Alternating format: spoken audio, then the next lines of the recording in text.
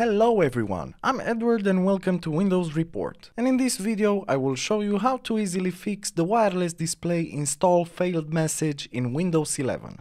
A solution that usually does magic and wonders in many circumstances is turning off the metered connection. To do that, simply click on the Windows button, then select the settings icon, navigate to Network and Internet, then select Properties on the right pane. In here, find the metered connection option and make sure to have it set to off. Like really, make sure to have it set to off. Then simply try to install the wireless display again. Another great solution is using the command prompt. This is very simple. All you have to do is click the Windows button, then type cmd. Then run cmd as an administrator. In the pop-up window, just type the following command, then press the enter key.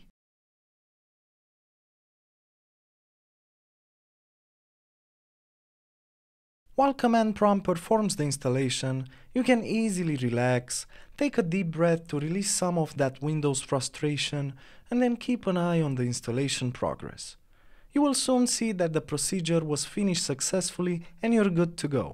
Alternatively, you can do the same thing in PowerShell. Right-click the Windows button and select Windows Terminal as administrator. Then in the pop-up window, just type the same command line as mentioned in the previous step, and you can choose again to relax a bit and wait until the installation process is done. This is a great solution because while you do some Windows 11 troubleshooting, you also have a bit of time to meditate and relax.